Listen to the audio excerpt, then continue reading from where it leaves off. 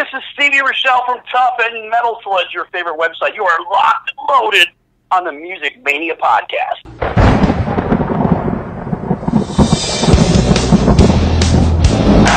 You ready for some screaming heavy metal? We rock! But the evil that men do lives on. We're gonna bang your head! You are now listening to the Music Mania podcast, brought to you by CD Warehouse in Gladstone, the #1 hard rock podcast in the Midwest, featuring hard-hitting interviews with rock's living legends. And now, here's your host, Clint Schweitzer. Welcome to the first February show of 2019 here on the Music Mania podcast. I'm your host, Clint Schweitzer.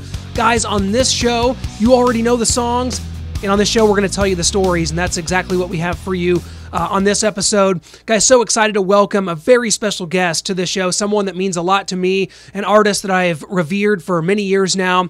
It is Lisa Loeb. Yes, the Dallas native. She is a 2018 Grammy Award-winning singer-songwriter, touring musician, and philanthropist who started her career with the platinum-selling #1 hit song, Stay, from the film Reality Bites. A trailblazing independent artist, Lisa was the first pop musician to have a #1 single. While not signed to a recording contract, she followed that remarkable feat with several hit songs and 6 albums, 2 of which were certified gold. Guys, she has her own line of eyewear. She is revered. She has been in film and television as an actress. Just such a huge fan of Lisa's. I remember where I was to this day when I first heard the song Stay, a song that stuck with me over the years. I've just always been such a fan of that video. Her look, just the way she's always seemed like such a wonderful, down-to-earth person. She's done children's albums, and she is on tour. She's got some dates coming up here, and she's going to be in Overland Park, Kansas this weekend on Saturday night, guys. February 2nd, Saturday night at Johnson County Community College. That's at Yardley Hall. She has a show. It's an adult show, and then earlier that day, she has a show at 2 p.m. at Polsky Theater that's for children. She has written and recorded several children's albums. She is just one of those individuals that's been out there doing it all. Very, like I said, just has that image and that look to her that back in the day, you know, whenever you talk about kind of a cute, quirky girl that had glasses, you'd always say that she's a Lisa Loeb type, and we're just so grateful to have Lisa on here, especially because, you know, on this show, you know, granted, a lot of it, you know, 80% of it is focused on, you know, hard rock artists from the 70s and 80s. But we like to go and we like to do other things. We like to span a lot of different genres and a lot of different eras. And this is a very important era for me, as I was about 10 years old when I started to hear about Lisa Loeb and her song Stay, which catapulted her career, you know, before she even had one. And I remember where I was. I remember I was on my way to play golf. I was taking golf lessons with my best friend in the summer of '94, and I remember hearing that song in the car on the way there. We had just had a new alternative station that was brand new where I grew up in Missouri, kind of outside of Kansas City, and I heard this song, and I was just immediately just infectious, and I think that's the way a lot of people felt, and the way a lot of people felt about Lisa, and she went on to have just a tremendous career, Grammy Award winning, and the work she does with children and children's albums is so good. She's contributed to an Ozzy Osbourne tribute album. She was just recently at NAMM, which is an awesome convention showcasing a lot of different brands of guitars and guitar equipment and things like of that nature. And so she's just one of those people that she's done it all, and I'm so appreciative to be able to talk to her because she doesn't necessarily fit the mold of a guest that we have on this show all the time, but man, I'm so excited about this one. I'm going to be seeing her February 2nd here in Overland Park. Guys, if you're in this area, if you're a Kansas City area listener, we just hope that you'll go and support this. And if you have a little one, take him or her to her children's show, which is at 2:00 at the same venue at the Carlson Center. It's at 12345 College Boulevard in Overland Park.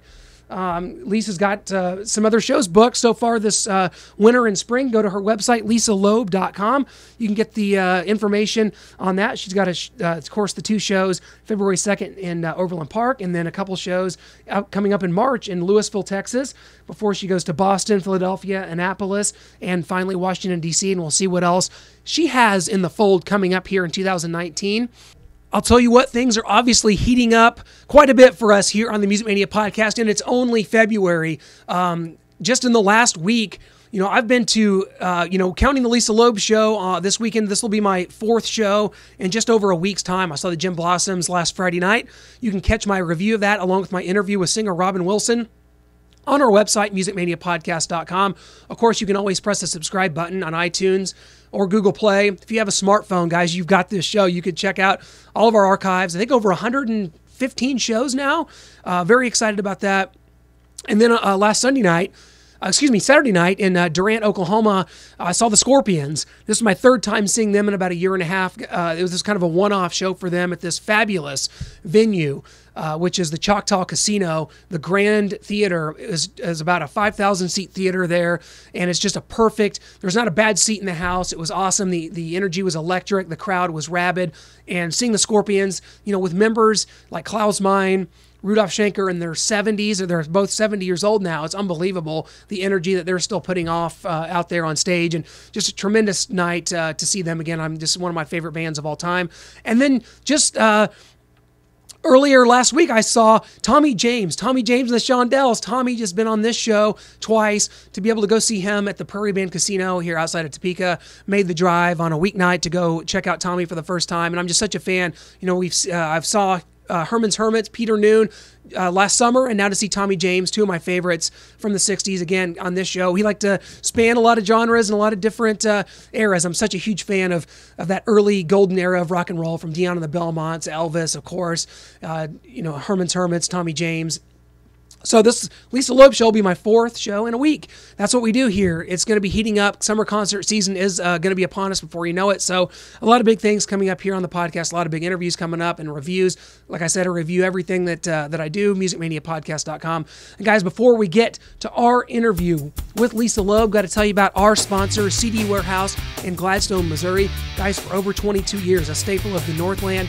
They buy, sell, and trade CDs, DVDs, vinyl, and more. Give them a call at 816-455-2130 or give them a visit at 2504 Northeast 57th Terrace in Gladstone.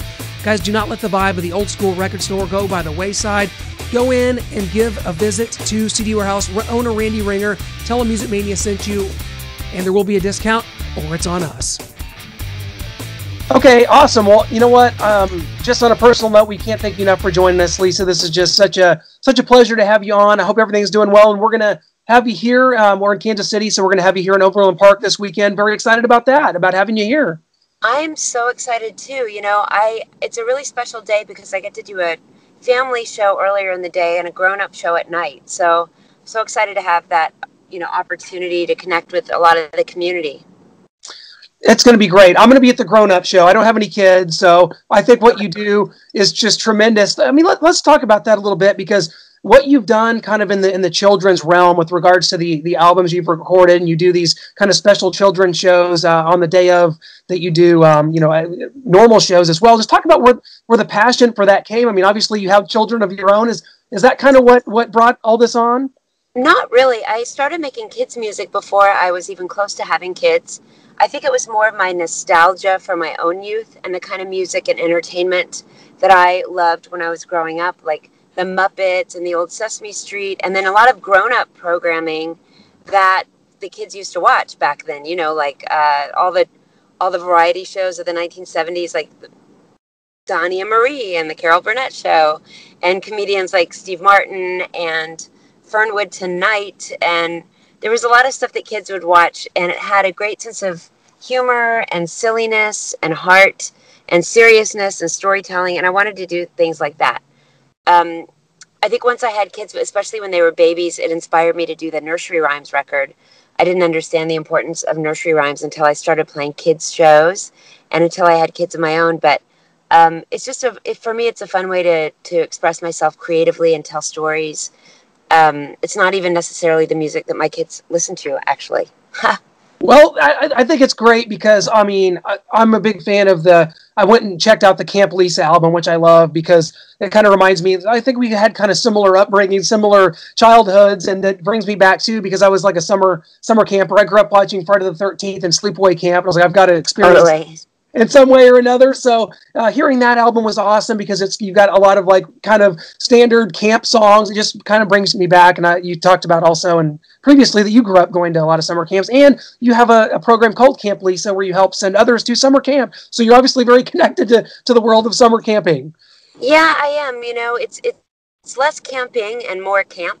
And like you said, I did the same thing. We did a lot of classic songs on my Camp Lisa record and continue that tradition through a lot of my kids' records. Songs that are really, if you have that experience when you were a kid, when you hear some of those songs, and some of them might be, pretty funny and silly, but you still connect with them as a grown-up. And specifically on the Camp Lisa record, there are songs about things that happen at camp, like making friends, meeting people for the first time, waking up in the morning, all these things that, it's funny, they actually ended up inspiring a summer camp musical that I made with my collaborators that we did off-Broadway in New York. We didn't, but I mean, a company of actors performed the musical off-Broadway, because I think a lot of people connect with that. And once you're connected, you're sort of connected for the rest of your life.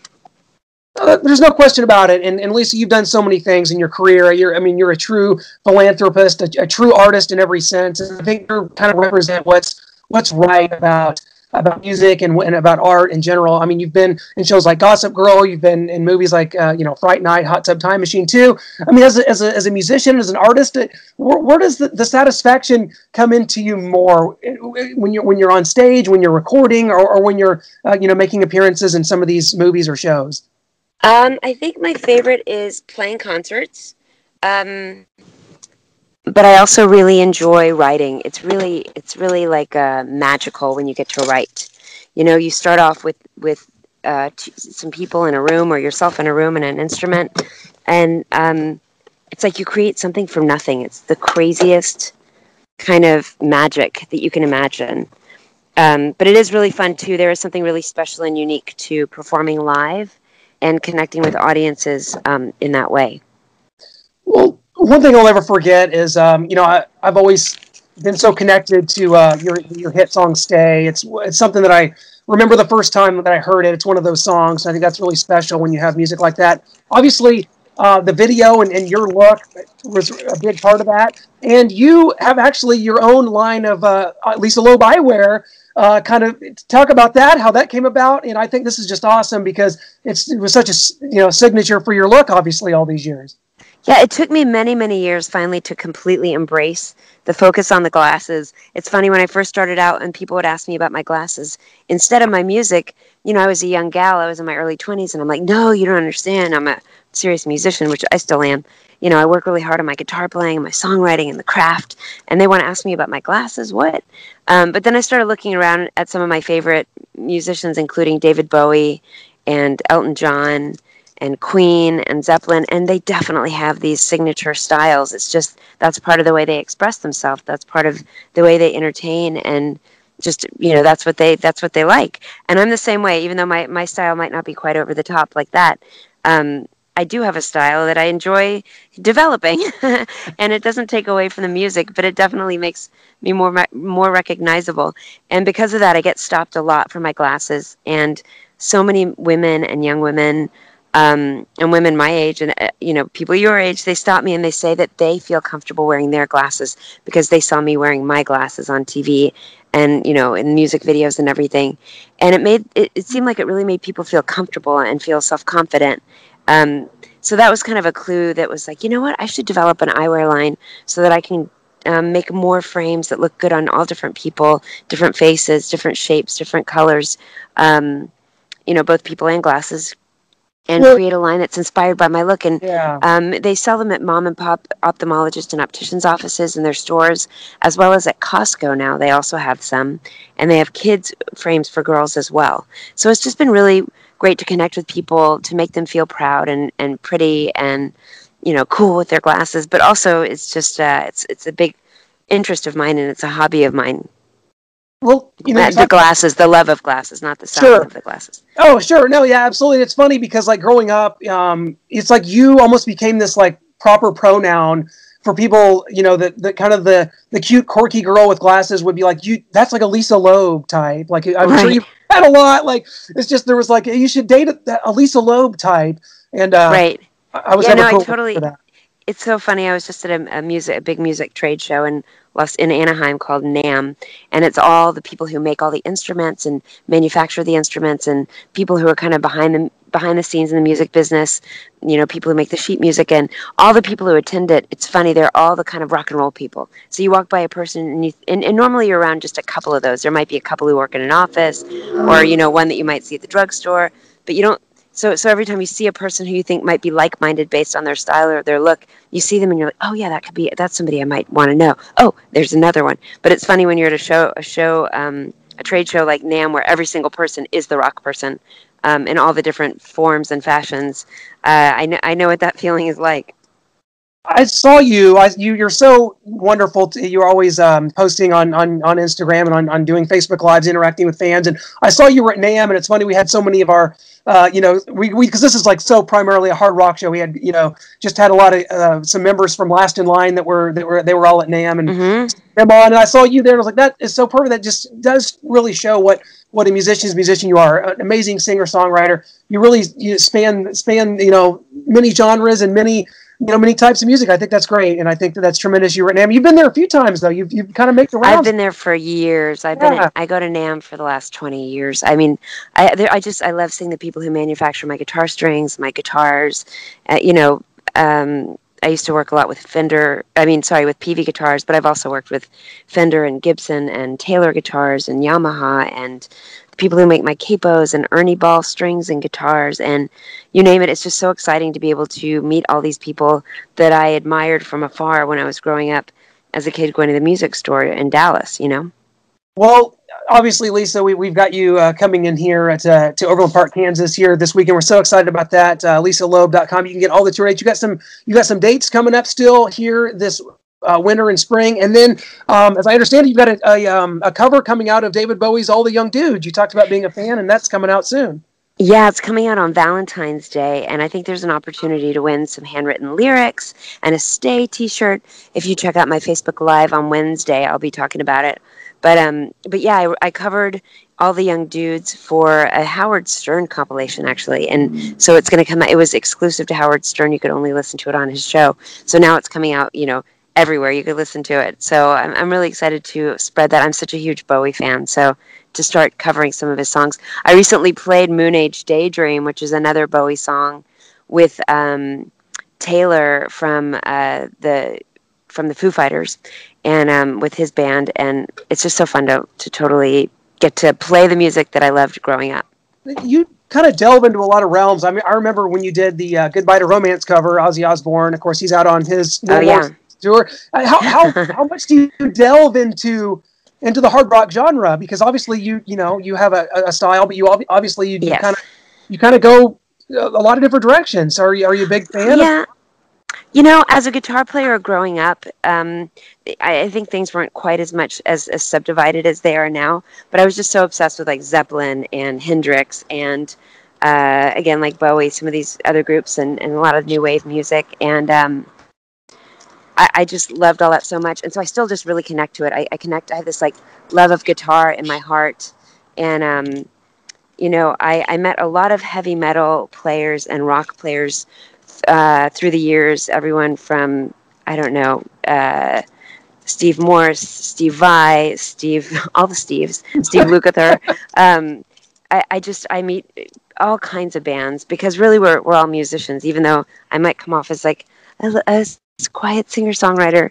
I love guitar. So I'm always connecting, you know, whether it's the guys from Mastodon or, you know, it really runs the gamut. Musicians really connect, you know. So I love rock, and I would say less metal, although I appreciate metal.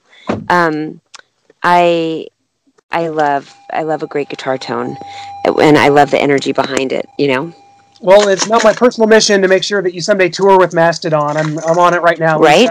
I think there's some pictures. That's so funny. Before we the let you Grammys go, last year.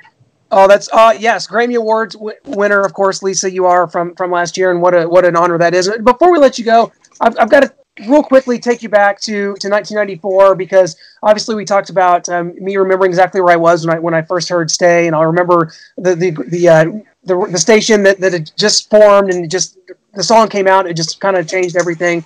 For me, it was like my foundation of music was started with that song. Really, I still sing it every word to this day.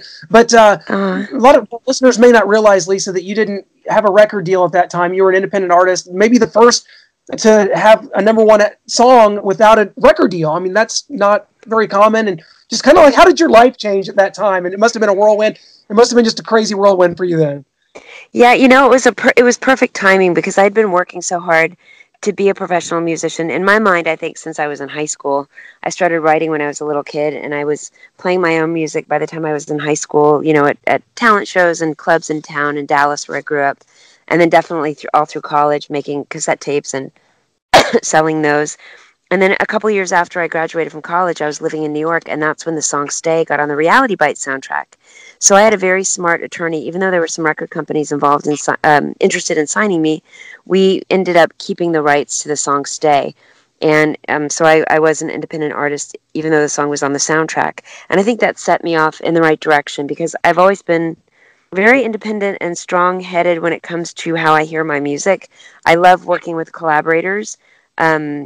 But I definitely have to be a big part of what I'm doing. That's just I have an idea in my head, and I love working with other people we can work together to try out things. But that it was a whirlwind for the song to shoot to #1, and it was great to have so many close friends and family that I've had in my whole life next to me, so that it's fun to share that with other people when you're on your own. I mean, at the same time the song was becoming so popular, I was in the middle of recording my album. And touring and signing a record deal and doing all these business deals and just doing a lot, which continued for the rest of my life. But at the time, there was so much going on that it was so great to have friends and family around to also be able to take a step back and appreciate what was going on. And now, even especially now looking back, and it's been like 25 years, it really was an unusual situation. My friend Ethan Hawke passed the song along to Ben Stiller, who put the song on the album, in the movie Reality Bites, as well as on the album. And it seemed natural at the time, like, oh, I got a friend, he's an actor, they're going to get a song in a movie. That doesn't happen. It's very rare that actually happens. And I really do appreciate it. And because that song was made in an independent space, kind of the way I wanted to, and the way it was with my band and my collaborators at the time, it set me up for being able to continue to make music the way I want to make music, whether I'm working with a major label or a small label or just distributing my music directly. You hear it on Sirius XM, or you hear it on the radio, or you're able to get it through the internet on, all the different ways we get music. But it just set me up for making music the way I feel most comfortable, which is independently and with great collaborators. Well, no doubt about it. And Lisa, you're just an artist in every sense of the word. And I mean, we've had members we just had Bruce Kulick from KISS on last week. Members of oh my gosh, Bruce Kulick's brother, Bob. Yeah, Bob was the one who put together those records where we covered the Ozzy song, and we covered a Cher song. We did a bunch of other stuff. That's right. And through those guys, those guys are very nice. But anyway, so he plays with KISS. I know, it's crazy. Yeah. Well, that's kind of my foundation of music, and but to be honest, to have, I mean, we're backstage at events like Rocklahoma and some of the big rock festivals, but a real treat to be able to speak with you and to talk with you, because whereas that stuff is such a part of my past, so are you, and so is everything you've done. I'm such a huge fan of the Firecracker album and of Cake and Pie and everything that you've done. I love the Twister soundtrack's one of my favorites of all time, and how. Oh wow. Oh, I love that. So. Maybe I'll have to play that for you at the show. I do play when I play concerts. I play a lot of songs from all my albums. For me, it feels just as current playing something from Firecracker or my first album, Tales, as it does playing songs that I've been writing now for my new album that'll be coming out. And, songs I've written through all the years. I really love playing requests that fans have from the different albums, because I know what it's like to be in the audience and to be thinking about that one song that I really love from the album from when I was a kid, and I want to hear that. And so as a performer, I definitely appreciate that. Well, we're so looking forward to it. It's at Johnson County Community College at Yardley Hall. It's Saturday night at 8 o'clock and earlier in the day at 2 o'clock. If you have children, be sure to bring them to the 2 o'clock show. Lisa's just going to be hanging out in Overland Park on Sunday or on Saturday. So we're excited to have you, Lisa. Thank you so much. It's a true pleasure, and we will see you on Saturday. Thank you. I look forward to it. You bet. Thanks so much. Thanks. And if at all possible, I am more of a fan of Lisa's than I was before doing the interview. What a down-to-earth, wonderful person to spend the time with us to talk about her career and the things she has coming up. I'm so excited to see her live on February 2nd. That's just coming up this weekend, guys. February 2nd, Saturday night in Overland Park. Go to her website, lisaloeb.com. You can get all the information on her albums and her tour dates. Go catch her. She just still looks exactly like she did in 1994. It's unbelievable. She was 25 years old then. She looks about just the exact same. She still has the signature eyewear, which of course she does have her own line of eyewear, and we were able to talk to her about that. Just a pleasure personally for me because, in the early 90s, I was still formulating, what I loved about music. And obviously I grew up a huge fan of hard rock music. That's my foundation. I grew up, with my uncle showing me his Kiss records in my grandparents' basement.